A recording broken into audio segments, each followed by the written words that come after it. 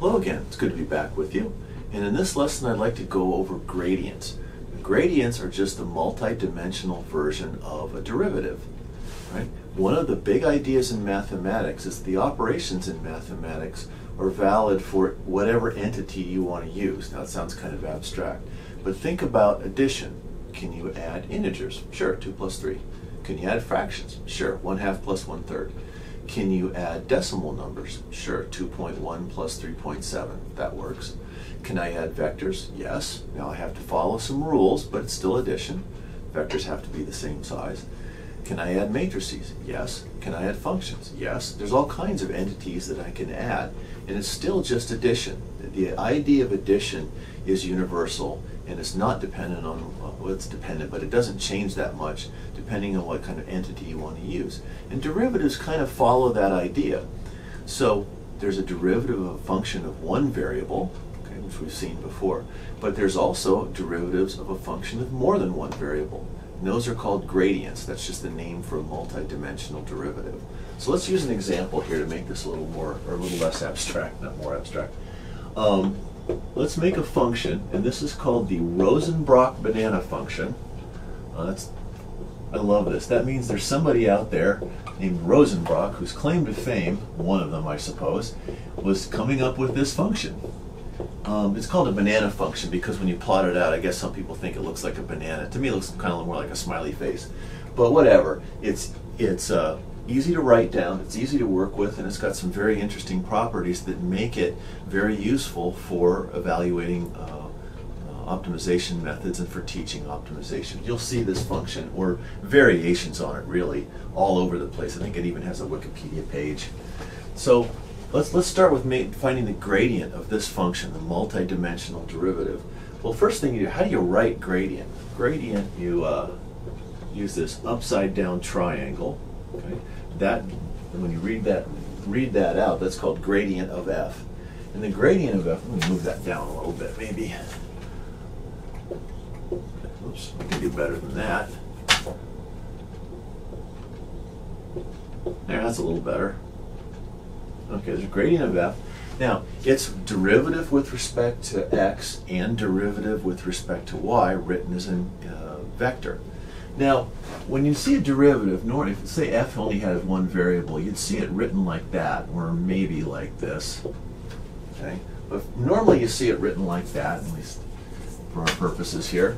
And what that means is those d's stand for derivative, and they're meant to reference those infinitesimal values we use to define the derivative. But it's a d. It's a familiar character.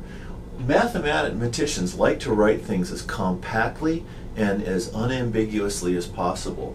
This d also means that there's only one variable in this function. If f has more than one variable, you now need to specify which variable you're interested in. And then the d gets stylized. It looks like that. Okay?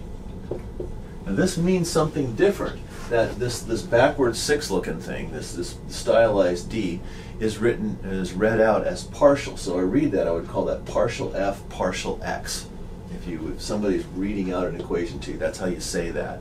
What that partial means is that backward 6 means, hey, there's more than one variable in here. We're interested in x. So when you write this out, it looks like this. The gradient is one element for every variable. And since this is two variables, we'll have two elements. This is a vector, has magnitude and direction, and we'll use the won't use the magnitude. We'll use the direction later in other methods. You'll see this again in this class. This is something we'll come back to quite a lot.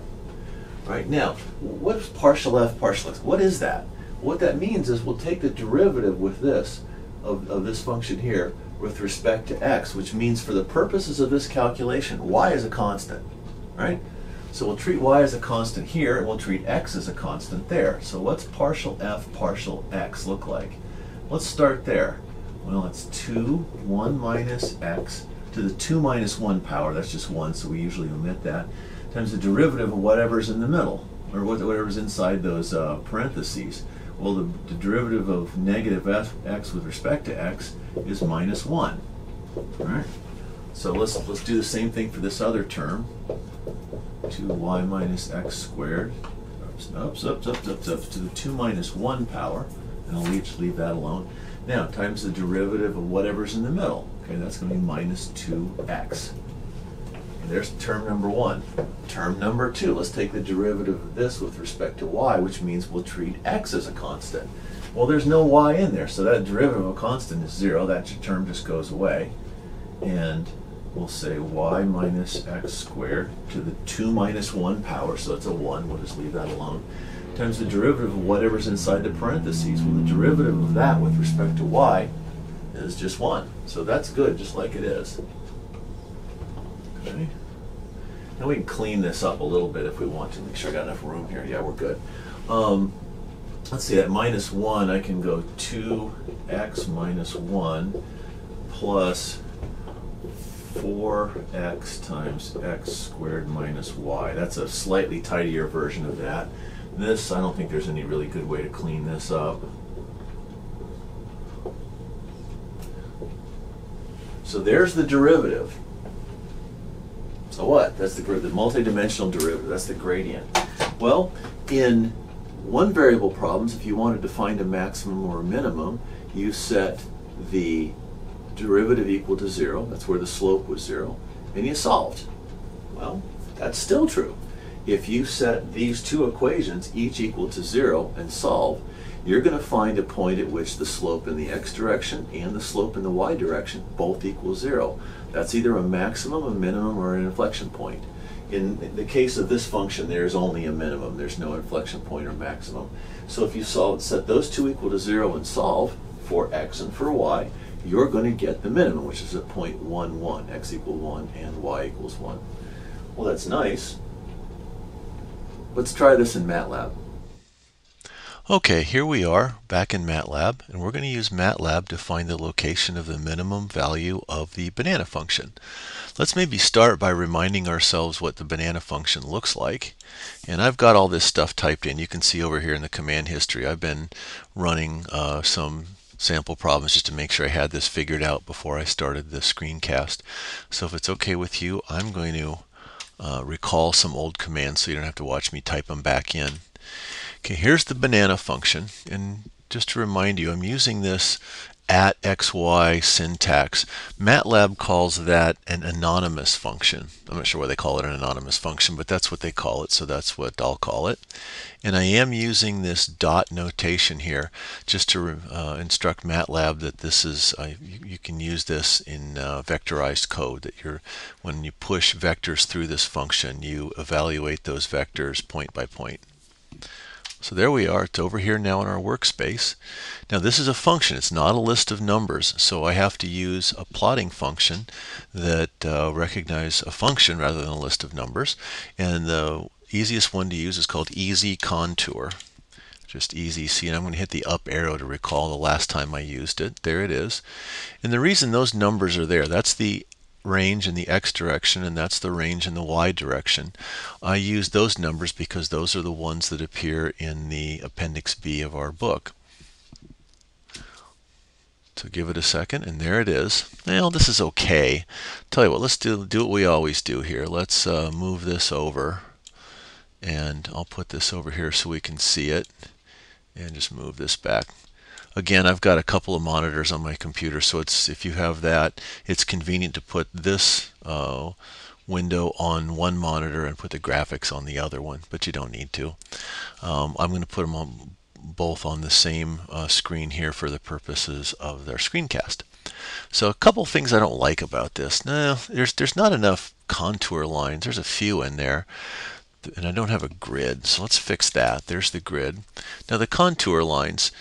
Contour lines are represent lines of equal values of z out of plane, and just the way this the function defaulted in this case, those contour lines have a vertical separation of 50. Now 50 watts, I don't know. This doesn't have any physical significance, so it's just 50.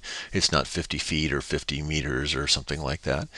But I want to change that. So what I'm going to do is pick the arrow there and double click on the contour itself. You can see I've got the contours highlighted there.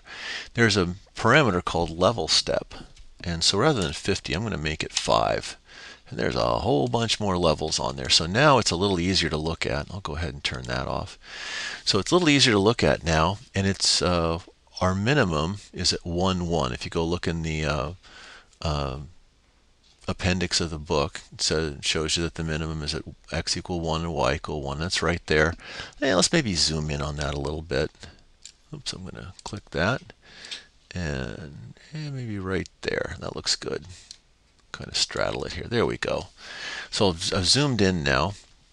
I don't think it's made any more contours, but I've zoomed into the area around the minimum. The minimum would be right there. And it's pretty easy to see that that really could be the minimum. This does actually make intuitive sense.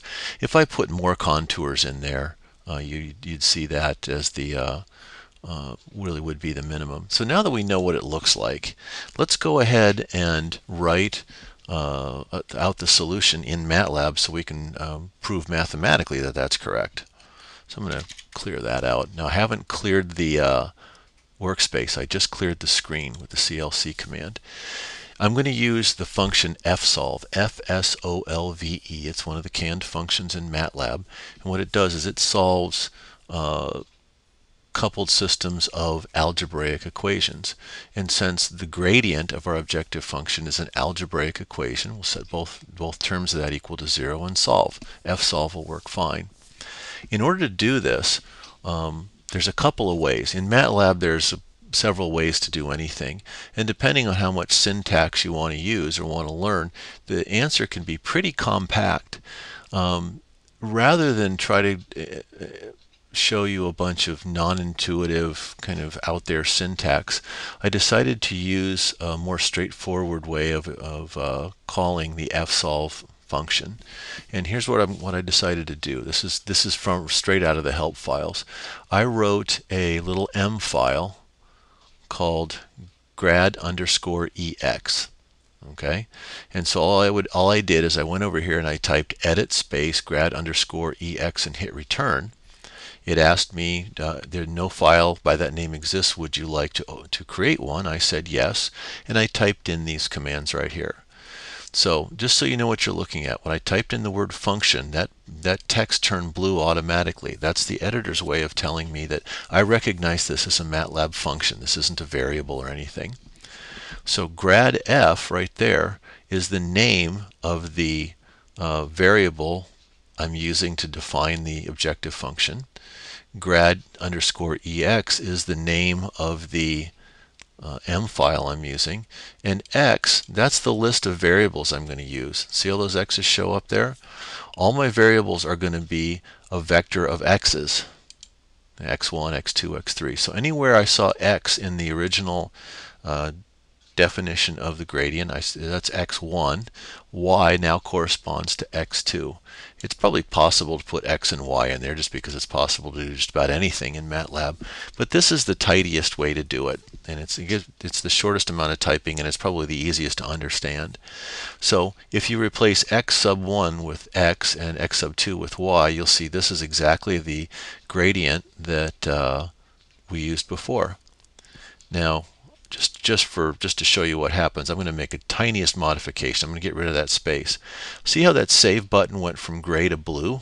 That's actually, for those of you who don't remember, that's what the old 3.5-inch floppy disks look like. That's why it's there. So what's in memory or over here is not the most recent version of this file. The most recent version of this file lives in the editor, but it hasn't been saved to the disk yet. So if I say save, now that file over there is this one. Okay, so I'm going to get rid of this. I'll move this off the screen. Unfortunately, I can't call that function directly from the command window, but just about. I'm going to make another anonymous function called fn, and I'm going to call it, before I had one called grad_b, so I'm going to modify that and make it grad_ex. Now what that means is I'm going to have an anonymous function called fn that uses grad_ex, that file I just wrote. In fact, let me put it back over here so we can look at it if we want to. I'll just tuck it right in there. And when I shrunk it down, I lost some of those parts in the toolbar up there, but if I expand it back out, you'll see them again. But there's our function that we're going to use, and that's its name right there. So if I hit enter, now I've got an anonymous function named fn, and that fn points to that right there. So I've got the link the link to my M file in place.